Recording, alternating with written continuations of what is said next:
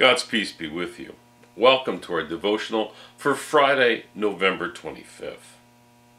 Today's devotional, like yesterday's, is based on the Gospel of Mark, chapter 10, verses 46 to 52. They came to Jericho. As he and his disciples and a large crowd were leaving Jericho, Bartimaeus, son of Timaeus, a blind beggar, was sitting by the roadside.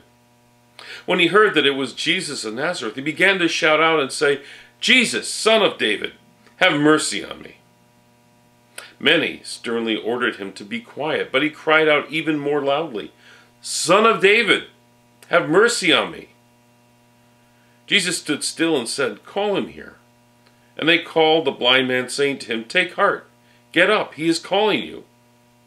So throwing off his cloak, he sprang up and came to Jesus. Then Jesus said to him, "What do you want me to do? What do you want me to do for you?" The blind man said to him, "My teacher, let me see again." Jesus said to him, "Go, your faith has made you well." Immediately he regained his sight and followed him on the way. Today's devotional from Daily Feast was written by A.K.M. Adam. In the healing of Bartimaeus, Mark gently affirms Jesus' identity as the anointed son. But Jesus accepts that role by helping a noisy beggar.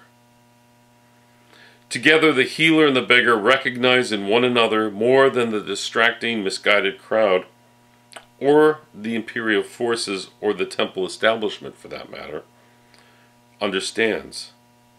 The regal authority comes to divine expression in deliverance, in persistence, in fulfilling the vocation of recognizing and strengthening one another.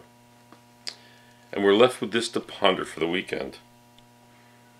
Put yourself in Bartimaeus' shoes or sandals and imagine how he might have felt. Let us pray. Let me take heart in the gentleness and power of your presence. Amen. May the Lord bless you and keep you. May the Lord's face shine on you with grace and with mercy. May the Lord look upon you with favor and give you peace. Amen. Thank you for joining me for today's devotional, and I hope you join me again on Monday.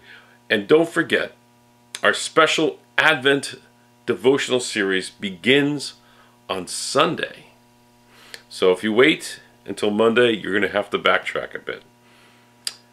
Until then, I pray that you remain safe and healthy, that wherever you go, whatever you do, your heart only shares the message that love is love.